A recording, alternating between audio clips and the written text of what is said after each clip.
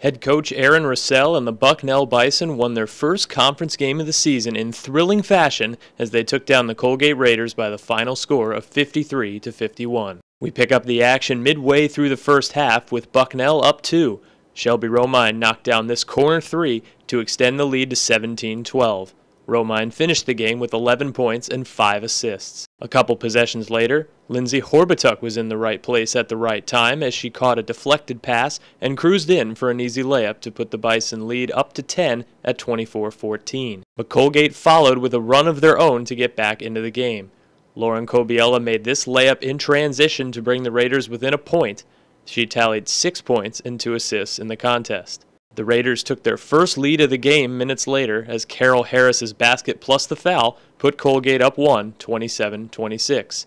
Their lead grew to 6 points during this 18-2 run.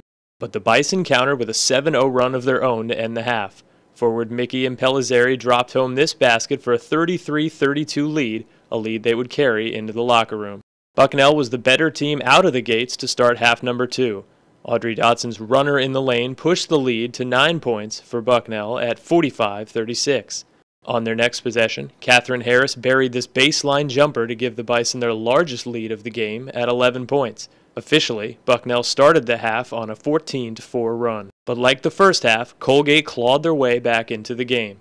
And this 3 from Jasmine Lynch from the top of the key tied the game at 51, setting the stage for a wild finish at Soika. Romine catches at half court, needs to go, 5 seconds, around the screen, attacks the basket, spinning left, off to Dotson, jumper for the win, it's good! It's good! It's good! Audrey Dotson wins it at the buzzer for Bucknell, 53-51, their first conference win of the season. They might check it at the scores table, but for now, Bucknell evens their conference record at 1-1 on an Audrey Dotson buzzer beater. What a finish here at Soika Pavilion.